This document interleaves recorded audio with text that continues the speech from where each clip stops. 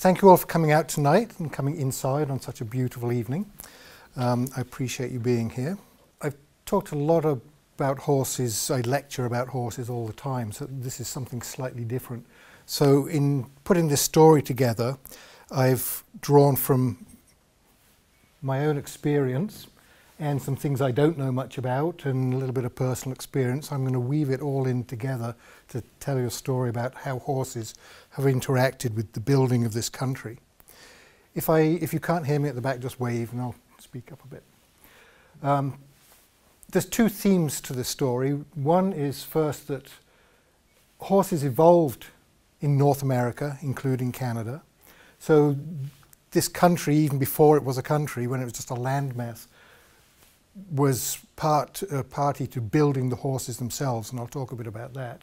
But once the horses were built, we as humans used them to build the nation, and in doing so, we also rebuilt the horse to make it serve us better, and I'll show you that sort of cycle as one of the themes of this talk.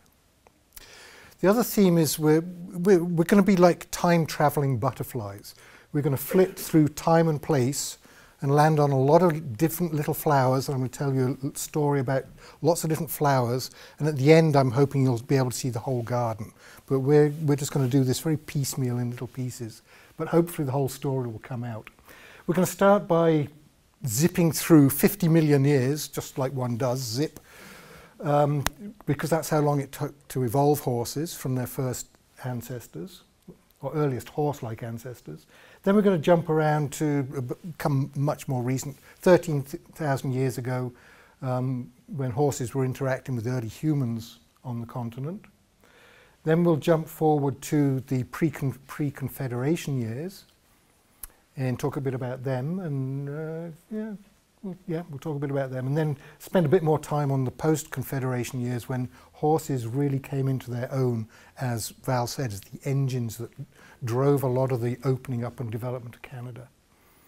So we're going to be jumping around in place too, mostly in North America, but at the end the words whole world are put in there in bright orange, just to emphasize that all the uses, the ways that we as humans have used horses historically in building our civilization and earlier civilizations are basically in use now. So if you travel worldwide, you will see horses doing exactly some of the things I'm going to be talking about, even though we in North America are much less familiar with those. So there's our pathway, just jumping around in time, space and time. So, a little bit of biomechanics for all of you enthusiasts of biomechanics. What makes horses useful? This is one thing that makes horses useful. I've got the other two. Their resemblance to a hammer. If you imagine this as a horse's leg, and this horse happens to have a very big, heavy foot, and you try and swing that leg backwards and forwards while you're moving, it takes a fair amount of energy because of the weight at the bottom. But if you simply put the weight at the top, all of a sudden that becomes really easy to move. And so if you look at horse anatomy, we'll come back to springs in a minute, horse anatomy resembles very strongly the design of a hammer, in that the shaft of the hammer, the skinny legs of the shaft, long and slender, very light for moving, but all the big heavy muscles that drive that motion are not at the bottom, but they're at the top. So all the weight of the leg is up the top, which is where you'd expect it, around the limb. So these, I did very deliberately spared you pictures of real anatomy because it gets a bit gruesome. But these are where all the big muscles are that drive the legs. As you can see, they're tucked right up on the body, so to bring the head of the hammer right to the top. And that makes their motion very energy efficient. That's part one. Here we see a wonderful horse, racehorse of the 1970s. Here's his long, skinny hammer shaft legs. Look at the mass of muscle driving that hind leg. Look at the mass of muscle in here driving the foreleg. All the muscle, the weight of the animal is up at the top in the body. And that makes a big difference to its energy when it's running. So how about springs? Little experiment. This is for you to do here now, not even at home. Put your hand out, put these fingers on your forearm, those of you who want. Just hold your forearm gently. Now wiggle these fingers. And what these fingers should be feeling is your muscles moving underneath. Okay, you can stop now. Okay, good. And what that tells you is the muscles are up here, and there's tendons that run down into the fingers. And what the horse does is turn that apparatus upside down and bounce off those tendons like great big springs. So if you look at horse anatomy, especially around this fetlock joint, here's the muscles. These are the horse's version of the muscles we would just caressing gently. There are the big long tendons. And they are really big, thick tendons in a horse. They store a lot of energy. And when the animal is moving, let's see if this is going to behave. Oh, press go. There we go. If you watch this joint down here, you can see it bend as weight is put on it, then straighten again. When it's bending, it's storing energy, and then it's returning energy to the horse. It's the equivalent of you buying a car that is 20% more efficient. So horses are 20% more efficient with the springs than without. And that's one of their secrets to success as a very mobile animal, is being very efficient about it. If we look a bit further, we find even more springs. Everywhere in horse anatomy there's springs. All these yellow lines are ligaments and tendons that are very springy. And here's a very special one right here. This is the biceps. This is our biceps that we use for lifting. Our biceps has a tendon at each end and muscle in the middle. What the horse does is stretch the tendon right through the middle. So it can still act as a muscle, but it can also act as a spring. And when the animal's leg is coming backwards as it's pushing itself forwards, as the leg comes backwards, this joint straightens out, stretches the spring, and as soon as the foot comes off the ground, the spring catapults the leg forward again. So it doesn't have to contract the muscle to do that. So it's saving an awful lot of energy.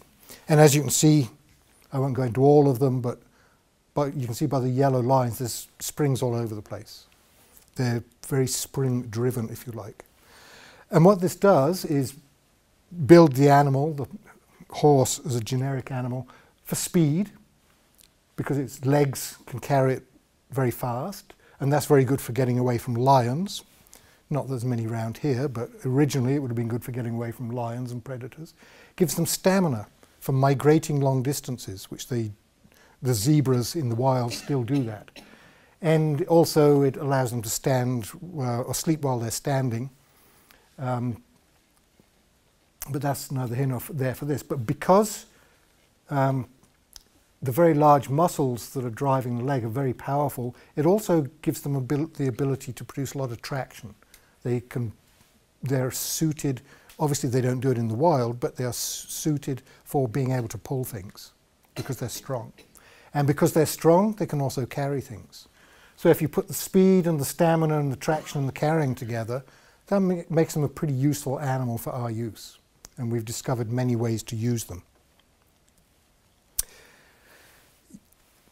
The title of this talk has the words horsepower in it. What is horsepower?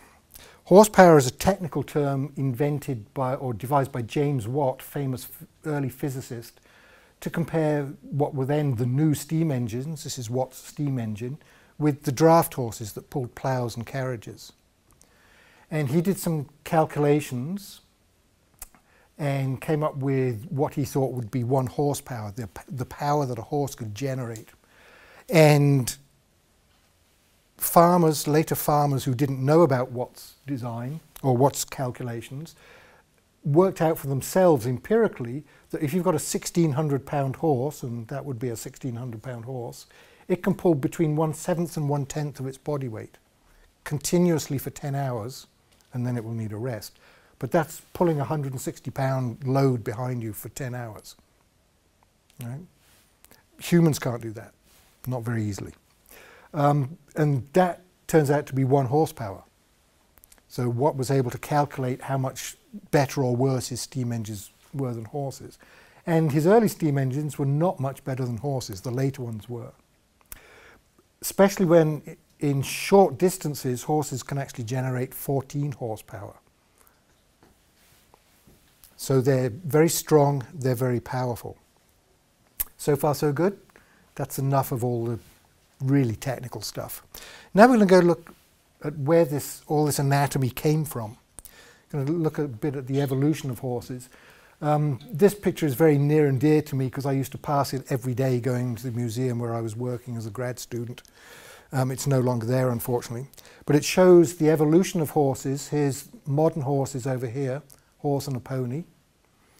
And this is the earliest known forerunner, a thing called the dawn horse or Hyracotherium. And it was a little animal that ran around in forests. It ate leaves. It was probably very agile, but it was very much a forest creature, a browser. When the prairies opened up in the North American Midwest, it gradually evolved over many millions of years into animals that were grazers and migratory, sort of like horses are now. This is a different way of saying exactly the same thing. Here's our little browsing animal. Here's many years of grazing animals, and when the prairies really open up, there were at one time as many different types of horses as there are cloven-foot animals now. So if you think of deer and giraffe and antelope and gazelles and llamas, many, many types of cloven-foot animals, there used to be that many horses. But we're talking 15 million years ago. And only in the last 3 million years do you actually get what we know as horses today. And all of this is relevant to Canada because all of this happened in North America. So Canada helped to build the horse. Okay. And then roughly 11,000 years ago, all of a sudden horses disappear from North America. We don't know why, but for a 10 or 11,000 year period, there just weren't any in North America. But fortunately, in that period, some of them had migrated over to Europe and Asia across the Bering Land Bridge. We'll come to that in a minute. During this time, the animal was changing greatly in its body form. All those springs were developing and various other changes were going on in the legs. I showed you the hammer, saying you don't want a heavy foot at the bottom. Well, initially they had 3 toes on the feet. So as the animal got bigger and became more of a prairie animal and started using its tendons as springs, those toes eventually or slowly regress, and eventually in the modern horse, they're pretty much gone. Those of you who know horse anatomy and know the splint bones, that's all that's left of them. But essentially it's now only got 1 toe. So over its evolutionary time, it lost toes. Very careless of it, but it was useful. The timing of this, the reason this graph shows 50 million years is because all of these anatomical changes didn't happen overnight. Evolution doesn't work that way. So hooves, where's the word hoof? I can't even see it. Oh, here we go, hoof. Hooves are actually donated to the horse line by their own ancestors. So hooves have been developed before horses even appear on the scene. And the long skinny legs start appearing in their ancestors. So even this guy had hooves and long skinny legs. But it didn't stand on tiptoe and use its tendons as springs until many millions of years later. And then a few million years later, it finally lost all its extra toes. So all these things take a long time to evolve. Okay, with that part of the story, any questions? No? Good. Let's move along.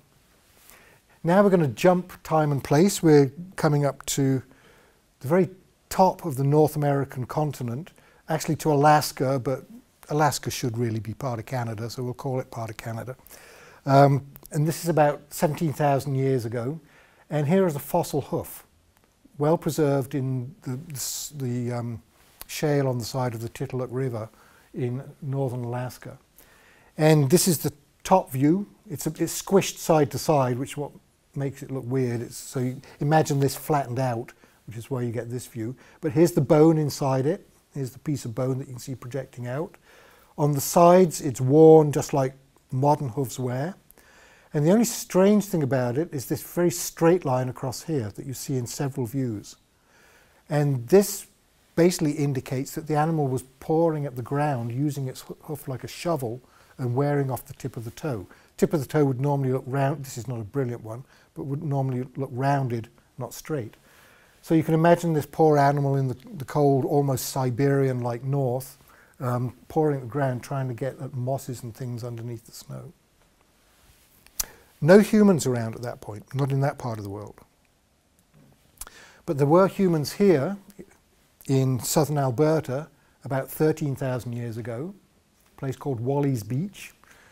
This site where these bones were found is actually on Wally's Beach campground in Alberta, just south of Lethbridge. And what was found there, I don't know who found them, but was 7 butchered horses, along with stone implements, which is what was used to butcher them. Marks from the stones are left on the bones. So these animals were caught, slaughtered and eaten. So horse meat was part of the diet of the early humans who lived in this area about 13,000 years ago. And it's thought that these are Clovis people because the tools they used are very similar to Clovis tools, though this date is apparently a little bit early. Jim Burns' story is simply that Jim Burns is a friend of mine from way back who's now at the Provincial Museum in Edmonton, Alberta. When he was here as a grad student, he went to a conservation area for an event much like this, but what he was demonstrating, not talking about, was how to skin animals much the way the Clovis people did. So he had to skin half a deer with a steel knife, a modern knife, and half a deer, the other half of the deer, with one of these things. And there was a local guy actually making them for him on the spot, chipping away at the stones. And he said the steel knife started off sharper, but the stone knives held their sharpness much, much longer, and he actually preferred the stone knife for skinning. Sorry, I've lost where I'm going. There we go. I'm going to give you lots of trivial details, but do try and remember the story as well as them. So now we're jumping forward again. We're now jumping to 1500, 1600 AD, somewhere in that that century, which is when horses started coming to the New World. But the point I want to make from this slide is that all the uses of horses that we're going to see had been used in the New World, in the Old World, in Europe and Asia for many years. Their civilizations historically were built using horses, either for riding and warfare. This is obviously a modern picture. These are actors. Or for pulling things, whether they're chariots or farm implements, or for sport things like racing. All that had been developed by many civilizations over time in Europe and Asia. All that was necessary to use the horse to open up Canada was to import horses to Canada. Sounds easy, doesn't it? Not quite so easy. Canadian terrain gives horses problems for 2 reasons. One, there's lots of water, there's lots of swamp, there's lots of forest. Horses do not do well in any of these. Here we go, water, there's a bit of swamp with a moose in it, lots of forest behind. Also, seasonally, you get this once a year deep soft snow, and 200 years ago they had a series of cold winters that left a lot of snow. Horses are fine once you've packed the snow down, but while the snow is deep and soft, it's like you trying to go through deep snow without snowshoes. Right? So horses don't have a good time with either of these. So just bringing horses over and expecting to import the technology that goes with them was not a good idea. And just to emphasize the point, here's a horse with its small hoof, and it tends to swing its leg fairly straight with very little ground clearance. But if that's swamp or marsh, sorry, I'm just going to make that work. Is it going? There we go. You can see the legs going quite straight, and that small hoof is going to drive into swamp or snow, and the animal's going to have a rough time moving. On the other hand, native animals, such as our moose, look how high it's lifting those back legs. It's a very different motion. It's clearly not in a swamp, but you get the idea. And moose moves, and look at the way it's bouncing, it's prancing. And that's what gets them to the swamps and the forests and the marshes. Okay. So you think, okay, why not hitch moose to our ploughs? Well, your ploughs would be disappearing over the horizon, and you'll be saying, come back, moose. They don't train very well. So we still have the problem of horses. That didn't stop people bringing horses to the New World. And some early horse imports, the Sun King of France, when the east part of the East Coast was being opened up as the supposed New France, the Sun King sent about 80 horses. And these were fairly elite horses. They were Norman Spanish Arab crosses used for riding and for warfare by the French. And they are still around, at least some of their genes are still around in the Canadian breed of horse. So 300 or 400 years later, these horses are still represented in Canada. But these horses did not open up the whole of Canada. They were used very exclusively on the East Coast, maybe as far in as Montreal, down the St. Lawrence. Jump 100 years, Plains of Abraham, it's well recorded that the French army had a very elite corps of cavalry, about 200 horses worth, and the British were mainly infantry and artillery, and the only people on horses were the officers, so maybe half a dozen or a dozen horses, whatever. We still know who won, but what I'm saying is there were horses, even in 1759, there were horses in use in Canada. A lot of the reason, not most, but a lot of the reason that the East Coast was not opened up so as quick as it might have been is because these two nations spent a lot of time haggling about who was going to take it over, and instead of opening it up, they fought each other. It's like small children not playing well in the same sandpit. But eventually we get beyond that. And this is a very rough outline of the situation in Canada in about 1700. So we're slowly coming forward in time. The British and the French had control of these two parts. And seeing how small the British part is, you wonder why Britain eventually opened up the whole of Canada, but that's another story altogether. But look who gets deeded most of the land. It's the hunters and trappers. Hudson's Bay Company and their fur trapping business got deeded all of that land. It was called Rupert's Land, and it's literally half of Canada. So it wasn't a nation, it was just land deeded by the two countries to the company. It was company land. But because of the terrain, horses would be confined to settlements along the St. Lawrence and within 100 miles of the St. Lawrence, and the Great Lakes, because obviously Fort York was being developed about that time. But most of this land was not traversed by horse at all. It was traversed by people in canoes, either paddling them or carrying them. Horses really did not make big inroads onto this country for quite a few years yet. There were some out here in this area, and these were remnants of Spanish horses. Horses had disappeared in North America before humans came along, mostly, but the Spanish reintroduced them, but they were much further south. But the horses that they released into the wild or escaped started settling on the prairies, which they were well adapted to. That's where their ancestors had come from.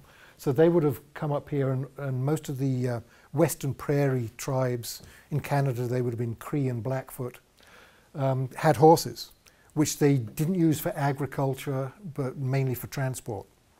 And you've seen, I don't have a picture, but First Nations people with those travois, the fork sticks on the back of the horse and their tent riding on the back. That was the biggest use. And to some extent hunting as well. So hunting and transport was what the horses were used for. But this area was more or less devoid of horses to any great degree.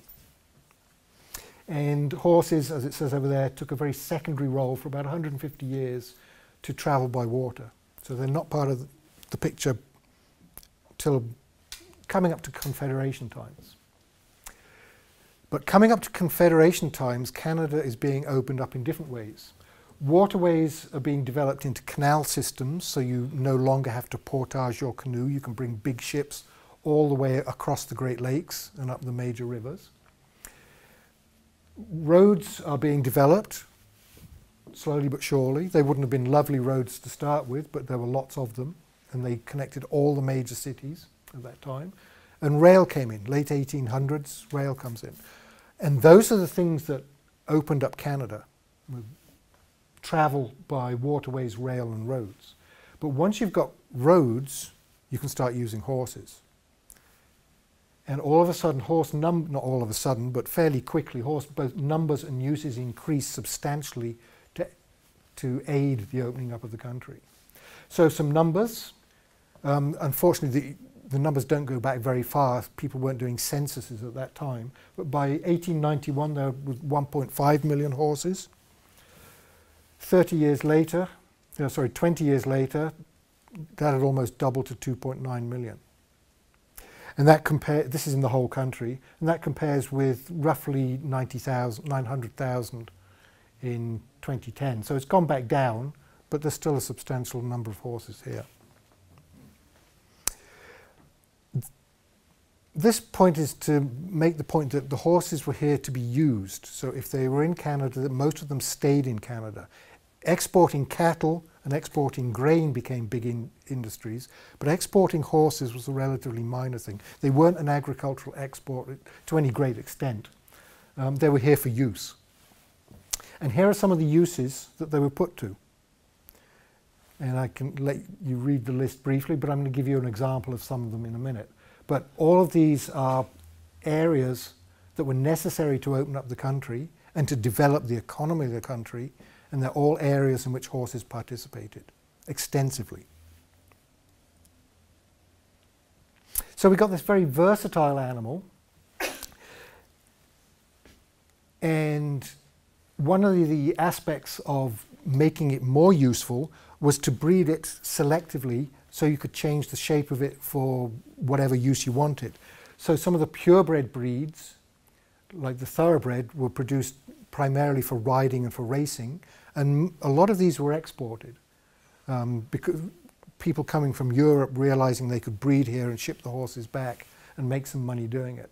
But for local use, the standard bred was one breed that became very, very popular because it was a rugged horse. It still is. Standard breds I've worked around quite a bit. They're lovely horses, but they're ornery.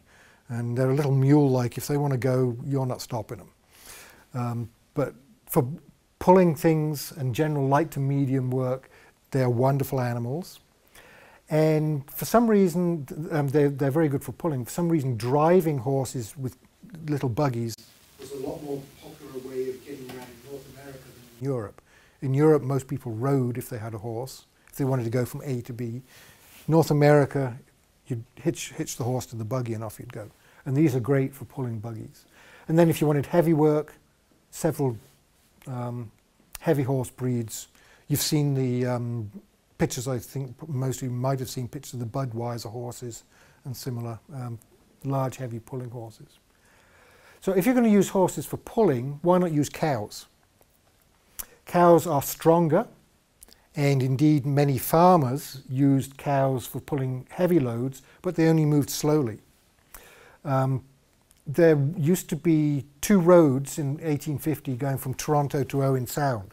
One was the stagecoach road, and if you were on the stagecoach, it would take you 2 very long days to get from Toronto to Owen Sound. Now it takes about 3 hours. If you were on the cattle road, it would take you 6 days, because cattle just move slowly. But on the other hand, you'd be pulling 2,000 pounds of goods behind you, because the cattle are strong. But cattle are also less trainable. If you've got a cow pulling a plough and the plough gets stuck behind a stone, the cows just keep going. If it breaks the plough, too bad. They don't care. Horses will stop. So cattle are used, but horses are more versatile.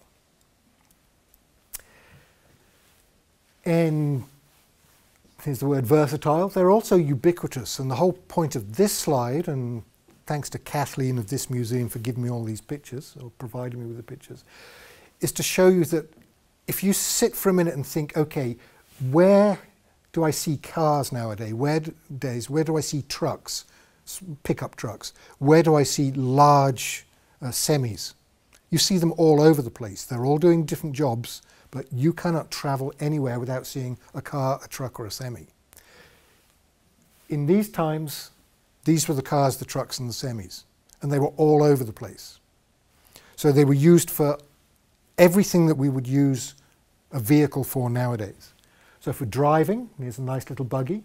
Farming, I couldn't find a horse with a plough, but these horses would have been used to plough and thresh and bring in the hay, all sorts of uses. Heavy haulage, you can see these nice big horses.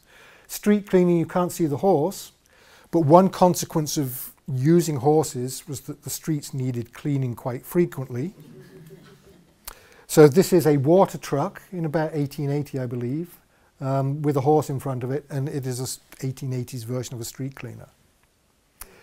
This is the MacDonald Stewart Art Gallery. It used to be the school at the top of the hill, up on the top of Gordon. And this is my wife in the school bus, because she went there.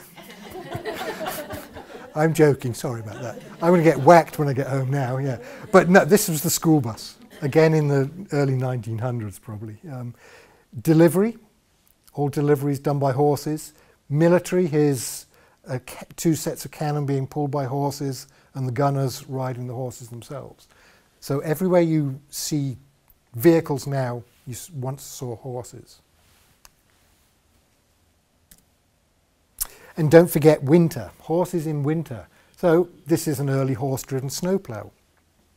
And the problem with that is that horses, when they're opening up a road, still have to walk through the packed snow. So they're not having a good time of it. This is the horse. This is a horse-driven cart being loaded with snow in Yonge Street in 1922. And staying with winter, if you were out in the woods and you wanted to beat a trail, you'd put snowshoes on your horses and get them to walk up and down it several times. And once it was packed down, it was much more useful. And then, strangest of all, this looks like a Christmas card, but this is actually a real stagecoach put on skis. It was a stagecoach sled that plied out of Montreal as far as the East Coast in the late 1800s. I don't know how express it was, but compared to a cattle cart, it would have been quite speedy. So other uses of horses. Let's look at some uses. Once the rails came in, they were wonderful for carrying many, many tons of goods either way, distributing from the sea into the inland, or crops and other products going back from inland back to the sea. But have you ever tried driving? Oh, can I give you a quick joke? There's a man travelling on a train, and all of a sudden all heck breaks loose. Everything, the train's bouncing all over, and eventually it quietens down again, and then the conductor comes by, and the man says, "Why was the train bouncing around so much?" And the guy said, "Oh, unfortunately we hit a rabbit." And the guy said, "Well, why was the train bouncing around so much?" "We had to chase it across the field." Which makes the point that trains do not leave the tracks usually. So if you want to distribute the goods from this train, you need horses. So all of these bright spots here are, this is obviously from space, a very recent photograph, but this shows you where the population density areas are in North America. So all of these areas would have been serviced by rail, but if you wanted to get stuff out into the less populated areas, you needed horses, because they were the distribution system. And this is a very late, this is 1951. This is a distribution for milk. This is how milk was delivered in Guelph in 1951. Okay? So distribution, one really important use for horses. Farming and ranching. I'm going to go over a few minutes, I should warn you. I'm supposed to do 40 minutes. I'm going to go over a little bit. This is another satellite picture showing the fluorescence made by plants while they're growing in July. So this is the agricultural area of North America. Obviously the US corn belt is the most dense, but look at the prairies and look through Quebec and into Ontario. So these are the prime agricultural areas in Canada, shown up very nicely. The first commercial farm on the prairies in Manitoba, right about here, was established in 1812, so well before Confederation. And it had a problem because it had cattle on the farm as well as crops being grown, but the cattle were grazed on land that the Métis used for grazing their horses that they used for buffalo hunting. So there was a conflict between the farmers and the hunters. Unfortunately for the Métis, that problem went away in the late 1800s because the buffalo were absolutely decimated. That's another whole story. But the buffalo disappeared, which gave later governments the problem of feeding the First Nations people who had depended on them for their living. And part of that was done with farming, and farming is what was coming to the prairies. Before we get to farming, hang on a sec. Yeah. Ranching. The West opened up in the late 1800s to ranching, and this was the area that was populated by Blackfeet and Cree tribes who used horses for hunting and moving. But when the whites, mainly Europeans, came in here, they realized that they could use the horses and the land for ranching. And in 1881, thanks to Sir John A. Macdonald, you could lease up to 100,000 acres of land here for a cent per acre per year. Put a few thousand cattle on that. Can you imagine the profit margin on that? And all of a sudden there's a few extremely large ranches in this area. To some extent they competed with the indigenous people, to some extent they used them, because the indigenous people had the know-how on how to break and train horses for domestic use. They were handlers, horse handlers, over many generations, so they became quite useful. One farm, one ranch, these large ones, bred thoroughbred horses for the famous Quorn Hunt in England. You probably haven't heard of the Quorn Hunt, and the only reason I'm mentioning it is because I went to school about 5 miles away from where it is. But this was a strange use. Most of the ranches were cattle, breeding cattle. This one bred horses. But in the late 1800s, there were a number of winters that killed off a lot of the short grass, and some ranches were literally killed off overnight because the cattle had no fodder. Not overnight, over winter, over a few winters. And once the ranchers moved away, farmers moved in. So there was this swing, and it didn't happen in one move, and it didn't happen overnight, but there was this swing in the late 1800s from ranching in these prairie areas, which obviously is really big in the southern parts of the US. It had its heyday here, and then it died out, and the swing was to farming. While the ranchers were there, because the West was wild, the Northwest Mounted Police were founded to police it. And they initially were like little cavalry platoons. So if you've ever seen a John Wayne movie where he's saying, "Troops ho," and he's leading his troops out of the stockade, this is what the Mounties were like in the late 1800s, policing the prairies. In 1920 they became motorized, and shortly after that gave up the use of horses in active duty, but they're still represented in the musical ride. And all the horses have to be black. They've always had to be black for some tradition I do not know. My friend Malcolm, an ex-RCMP officer, was invited to participate in a parade when he was still serving, in a parade in some town in Ontario. And when he showed up, they said, "Instead of marching in all your red regalia, why don't we put you on a horse?" He'd never ridden a horse in his life, but they persuaded him. Somebody took a picture and it got in the paper of him on this horse, the Mountie on his horse, and his senior officer chewed him out because it wasn't a black horse. So they were very strict on their black horses. There's still some active independent mounted units. Toronto obviously has a mounted unit used in crowd control and things like that. And then there's the Royal Newfoundland Constabulary. The whole province has a mounted unit as part of their constabulary. And this is now a total aside, but it's relevant to mounted police. I met this gentleman, his wonderful horse, right here in the middle of Newfoundland, 20 miles from anywhere. There's a little restaurant, and we were eating in the restaurant. And this horse trailer pulled in, and these two got out. And I had to go ask, what's going on? He was part of the mounted unit. This is entirely the wrong way round. Somehow I flipped that picture. Yeah. Anyway, okay. So somehow Newfoundland has just turned on its head.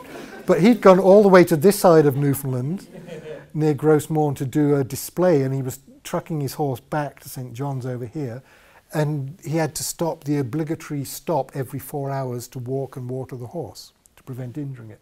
So I went out and chatted to him. And I didn't know much of this information that's on here, but I Googled it and I soon found it, and I found this lovely picture of him and his horse. And it was only after I'd looked at the picture for a few seconds that I read the caption. So there's the lovely picture, and there's the sad caption. Yeah, anyway, so apparently that beautiful horse died a few years after we were there. But mounted units are still around. Mounted units were part of developing Canada. We're getting there. Prairie farms had working horses. Look at the growth in the population, human population of Manitoba in a 10-year, 12-year, 11-year period. Farms were opening up all through Manitoba in the late 1800s. Each farm, as the people settled into them, got more horses. So there was a real explosion of horses on the prairies. Look at how much a pair of horses with harness would have cost in 1910, and that translates to about that much now. So they were pretty expensive to buy, but boy did you get your money back from them. I missed that. As the ranchers moved west, they started importing horses from the prairies into the farms to become working animals. And Jim Grey Eyes was a Cree, native Cree, who made a good living out of doing that, rounding up horses on the prairies, bringing them back to Manitoba and Saskatchewan to sell. And one day he rode out to a new settlement by some Doukhobors from Russia, just newly arrived. They didn't speak Cree and he didn't speak Russian. But as he got there, he saw this most amazing sight, and he must have laughed, because who wouldn't? There's a ploughing a field, ready to sow some crops, and it's not being pulled by an animal, it's being pulled by 20 young women, all strapped in harness, pulling this plough. So after he'd fallen off his horse laughing, he rode back, and he came back the next day with four horses in harness, and showed the Doukhobors how to use them. Came back in a week, and the horses were sagging at the knees, because the Doukhobors had thought them so wonderful, they were working them 23 hours a day. So he angrily took those horses back, went back a week later with some more horses and a colleague, and left the colleague to show them how to use the horses. And that was the kind of interaction that was going on at the single farm level at that time.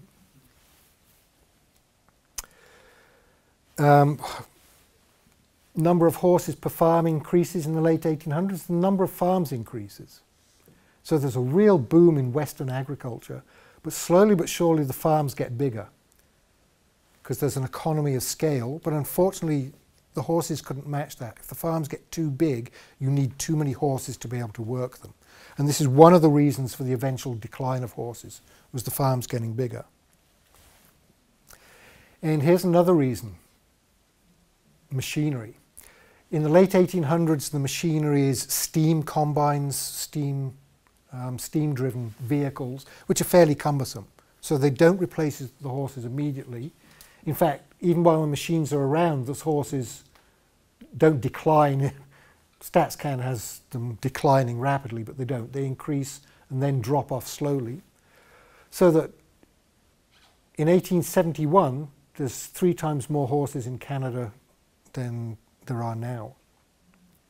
But, as I said, as the farms got bigger, the economy of scale worked against the horses. So now, while all production animals and crops have gone up by these multiplication factors over this 120-year period, horse numbers have gone down.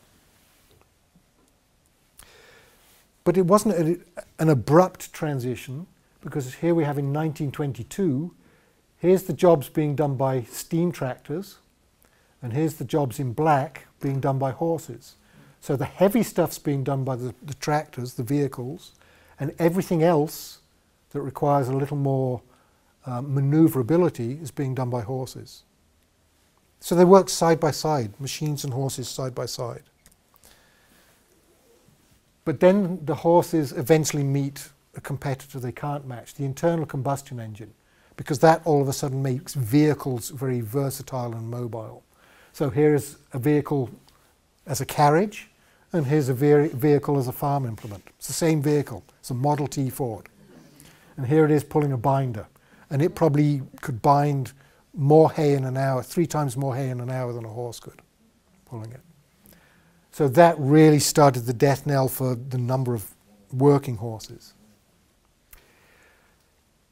In other uses, and I don't want to dwell on this too much, but before 1914, Canada supplied many, many horses to Europe for mainly the British cavalry and the British Army.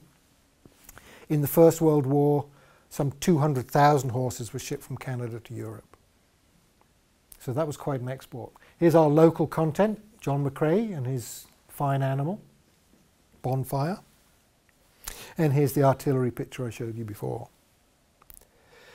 The First World War destroyed so many horses. These 200,000 from Canada, most of them would not have come back.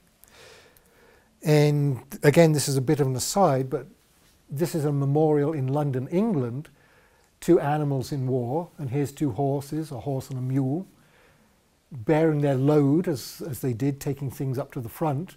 But as they go through this mystical gate, whatever you want to call it, they shed their load and become the proud animals they once were. And that's a very emotional, moving memorial to all the animals that have died in war. So, the summary of the story is that pre-Confederation, the terrain was opened up largely by people on foot on water. Horses were confined to settlements.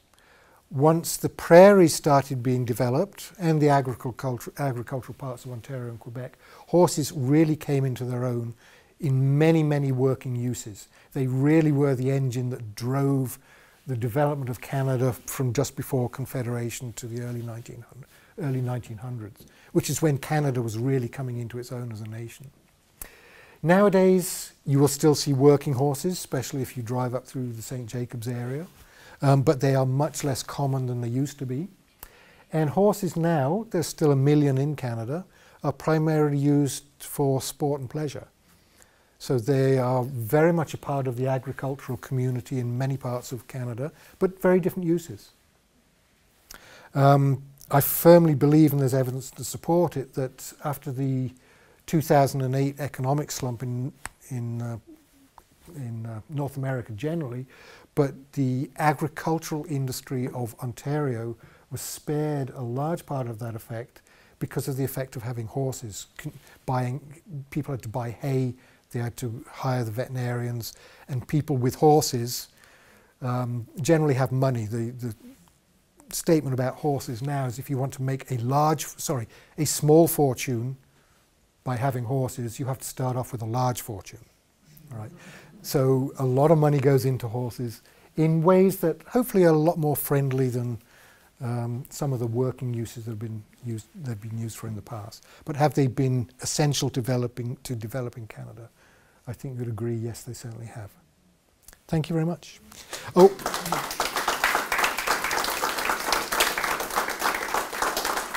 And just to prove I didn't make this up, if you need references, there are some. And I really like to thank Kathleen Wall of this museum, because I asked her to get me some pictures at noon, and she said, go find them yourself in the catalogue, give me the numbers. I gave her the numbers at 4. She had the pictures back to me by 4:20. So yeah, thank you, Kathleen. Anyway, thank you very much.